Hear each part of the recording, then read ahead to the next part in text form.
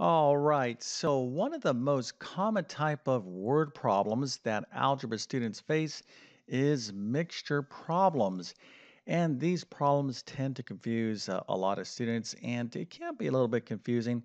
So what I have for you here is a visual of an actual mixture word problem. I want to show you in just 1 second, but I'm going to kind of simplify the problem in a visual manner. Okay, so basically what these mixture problems are about is you have two different solutions or two different mixtures, and we want to know how much of this and how much of this do we need to mix or combine to get a different solution. Okay, obviously the result of mixing these two solutions. So in this particular problem, what we want is a mixture of 12.5% acid. Now, we're going to be talking about hydrochloric acid, but that's not really important right now. I just want to focus on the big picture, right? So we want 12.5% hydrochloric acid, and we want a certain amount of ounces of this solution. And what we have to work with is 5% hydrochloric acid or 5% acid. So this is a solution with a little bit of acid. And this solution right here has more acid, has 20% acid. So we want to figure out how many ounces of this and this do we need to mix together in order to get a certain amount of ounces of 12.5% acid. Okay, so this is the gist of these mixture problems. Now, I'm actually going to show you the actual problem right now, but I wanted you to have a visual sense of what the problem represents. Okay, so let's take a look at the actual problem, and you would encounter something like this in your homework, test, or exams. Okay, so here we go, and the question is, how many ounces of 5% hydrochloric acid and 20% hydrochloric acid must be combined to get 10 ounces of a solution that is 12.5% hydrochloric acid. All right, so effectively, that word problem is essentially, from a visual sense, basically what we're looking at right here. Now, I would encourage you to take notes. I'm going to show you the solution to this problem right now because if you can figure out how to solve one of these, well, then anytime you run into a mixture problem, they're pretty much going to be kind of the same way. But in one moment here, I'm going to show you the full solution to this problem. But if you need additional help with algebra beyond this particular video, then I'm going to encourage you to do two things. One, I have a ton of algebra videos on my YouTube channel to include word problems. But word problems are a result or really an application of the skills that you develop learning algebra. And if you really want to learn algebra, then check out my full main math courses. You'll find links to those in the description. So for this level of math that we're talking about in this video, you want to check out like my full Algebra 1 or Algebra 2 courses. All right, so with all that being said, if you want to try the problem, you may want to just, matter of fact, let me go ahead and show you the actual problem here, just in case you want to pause the video and try it on your own. So here it is, but I'm going to show you the full solution in just 1 second. But remember, I would encourage you to take notes because there is going to be a fair amount of detail in this solution. All right, so what's going on again, right? Well, so let's just, again, we're reading it. So we're saying how many ounces we got of we got a 5% hydrochloric acid. All right, that's like one container. And we have 20% of hydrochloric acid. So think about it. So you got like two solutions here, right? Here's like the 5%, and we got the 20%. And we don't know how many ounces though, but we want to combine these two together, right? To give us 10 ounces of a 12.5 percent solution. Okay, now what it means to have 5% means like here, that 5% of this little jar, for example, would be hydrochloric acid. That's what that is talking about. And over here, 20% of this one. So we're talking about combining two, jars, if you will. Think of it, visually that way. When we combine these, we want to get one that's obviously the 5% is going to become stronger if you add 20% to it. And if you add 5% to the 20%, that's going to dilute that down. So we should be able to get a 12.5% solution of hydrochloric acid. But, how much of these two things I can't even speak here. Must we add? There you go. See, we slow things down. I can get the words out. All right, but so let's go ahead and read the question again one more time, just to make sure, in fact, that this is the scenario. Okay, so how many ounces of 5% hydrochloric acid and 20% hydrochloric acid must be combined to get 10 ounces of a solution that is 12.5% hydrochloric acid? So when we combine these two guys together, what we're looking for is a final little jar here of 10 ounces, okay, at 12.5% hydrochloric acid. All right, this is what we're going for. Now, I know this is 5%, this one, okay, and I know this is 20%, but I don't have the ounces. I don't know how many ounces. That's what the question is asking, right? How many ounces of this one and how many ounces of this one? So we're talking about two different variables, two different unknowns, okay? I'm trying to find the ounces of the 5% and how many ounces of the 20%. So we're going to need two variables here. And anytime in algebra you have two separate variables involved, that you need to be thinking about systems of equations, systems, okay? So this is, in fact, a system word problem. And if you kind of like were able to figure that out before we even got into this, well, then that's excellent, okay? All right, so let's go ahead and assign our variables. And I got a model here, a table here, but even this little kind of, writing out this little scribble scratch, this little jars, any kind of visual thing that kind of helps you understand what's going on, that is a model, okay? You could have done this differently. You could have made this neater, but I'm kind of working in these little areas. But now let's go ahead and assign our variable. So how about we let x equal to the number of ounces we need of this 5% solution, okay? So in order to create this 12.5%, we're going to let x equal the number of ounces of the 5% solution we're going to need, and then we'll let y, okay, equal the number of ounces of the 20% solution. Okay, so let's let our variables represent the number of ounces of each type, because that's in fact what the question is asking. How many ounces of the 5%? Okay, well, let's let a variable represent that, and how many ounces of the 20%? So let's let a variable represent that. And that's really important in algebra and algebra word problems, is you should let your variables obviously represent the unknown in the problem, okay? All right, so now with mixture problems, it's very, very typical to build a table. Always keep a table in mind in terms of algebra word problems. They come in super handy. And let's just review again. X is the number of ounces of the 5% solution, and Y is the number of ounces of the 20% solution. Now let's go to this table. So now this takes practice, and again, what I'm getting at in the beginning of the video is if you know how to solve one type of mixture problem, then you can kind of use the same technique, the same strategy in other type of mixture problems, okay? So let's take a look at how you would want to organize this table. So the first thing I have here is the kind of solution. Well, what kind of solutions are we dealing with? Well, we got a 5% solution.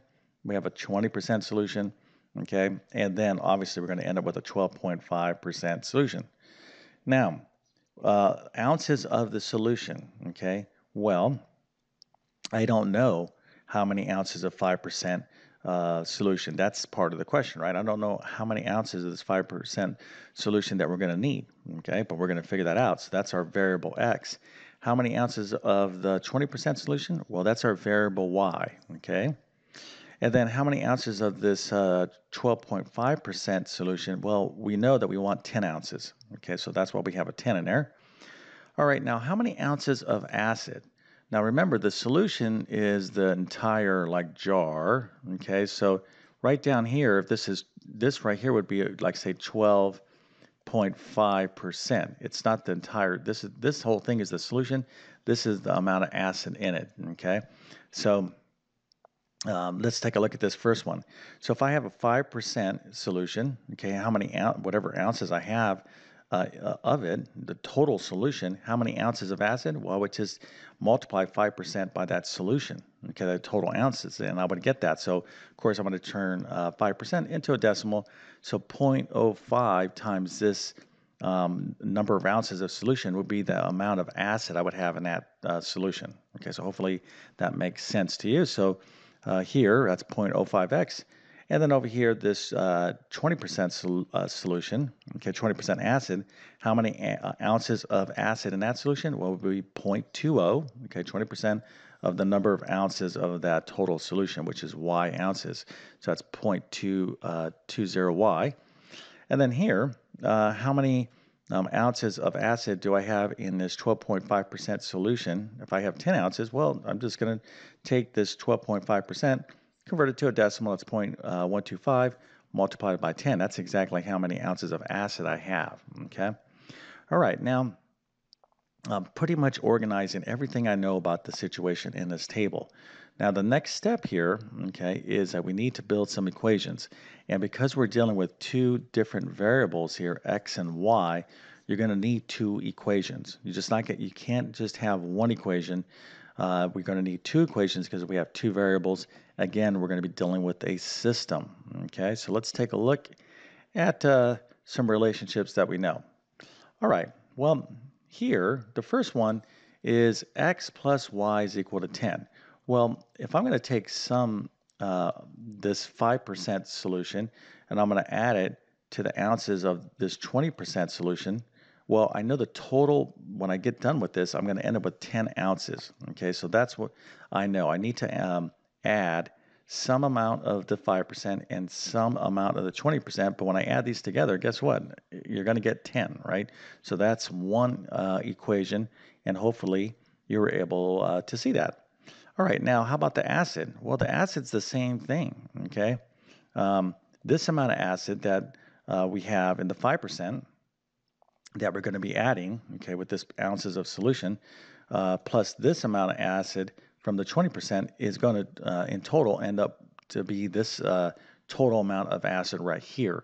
So we can basically use the same idea, and this is the amount of acid in the 5% solution that we're going to be adding. This is the amount of acid in the 20% solution, but we'll end up with this amount right here. That'll be the 12.5% of that 10 ounces in that final solution. So if you're kind of a little bit confused, make sure, go back and review, think about it.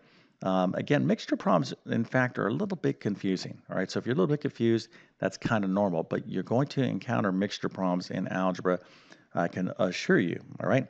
All right, so now if you got your bearings, what we have to do is now solve this system. Okay, so what's going on here?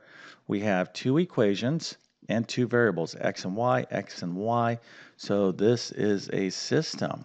All right, so now you need to know how to solve linear systems, and we're talking about the substitution method, the linear combination method, elimination method, etc., all that kind of good stuff. All right, now let's get right to it. And the first thing, let's just focus now on this problem as a system. So we have x plus y is equal to 10, 0.05x plus 0.20y. 0.20 times y is equal to 0.125 times 10. Hopefully I'm not misspeaking here. And now we can just concentrate on the system. So the first thing is, we see these decimals and they're kind of bugging us, right? So you're like, you know what? Let's just get rid of these decimals. So how can I get rid of these decimals? What can help us out? Well, let's just multiply this entire equation by 100. Now, when you're dealing with systems, you can do this. You're allowed to multiply an entire equation by the same number. As long as you multiply both the left and right hand side, you're not going to break it. You're just going to make it look different, right? And what I want to do is just get away from the decimals and work with nice integer whole numbers if we can. So if we multiply by 100, I know I'm going to be able to get rid of these guys right here. So let's go ahead and do that. We're just making this problem easier, right? You could use the decimals and work with them, but try to work smarter and not harder. All right, so this is the consequences of multiplying by 100. When I multiply this line in the system, or that particular equation, by 100, you get this, okay? And I much rather work with this than the decimals. Okay, so at this point, you have your choices, whether you want to use the substitution method or the elimination method. In other words, you could solve for x or y, and for those of you that want to just kind of practice your systems right now and want to try a different technique than what I'm doing, then that's perfectly fine. Actually, I encourage you to do that. So here, what I'm going to do is I'm going to use the elimination and combination method. Now, if you're struggling with any of this stuff, just check out my videos in my algebra playlist on systems. I cover systems pretty thoroughly. But if you really want to master this, you definitely, I would suggest like my Algebra 1 course and really get into this stuff pretty deeply. Okay, so I'm going to multiply this top equation by a -5 because if I can get a -5 right here, okay, then I can eliminate these x variables. Again, I don't want to digress too much and turn this into a whole lesson on systems. Okay, make sure you know how to solve systems. So, but I am kind of explaining this. So I want a -5 right there. So I'm going to multiply this entire top equation by -5. And again, I could do that, but I got to multiply everything by -5. So what does that look like? Okay, well, I'll end up with a -5x there, a -5y there, and then this tan turns into -50. Now, I can go ahead and do this elimination or combination method. I'm going to add down in a column manner, and when I do that, these guys go away, and that's exactly what I wanted, okay? And -5 plus 20y, positive 20y, is 15y, and -50 plus 125 is 75, and now I could solve for a y by dividing both sides of the equation by 15, and I get y is equal to 5. Okay, so we're almost there. And now I need to go get x, right? So I have y, so we have two variables. So we can use any equation that we had in the system. Okay, so I'll use this one, x plus y is equal to 10 to solve for x. Now that I know that y is equal to 5, I can just replace this y with this 5, okay, to solve for x. And that's what I'm going to do right here. So I have x plus 5 is equal to 10. And of course, when you solve that, nice, lovely equation, you get x is equal to 5. All right, so we are done solving the equation. X is equal to 5 and y is also equal to 5, but what does this represent? Well, remember, x and y represented the amount of solution, the ounces of solution that we need to make this 12.5% acid solution at 10 ounces. So effectively, we're going to need 5 ounces of the 5% solution combined with 5 ounces, right? This is our x and y of the 20% solution. That's what's required to get 10 ounces of a 12.5% acid solution.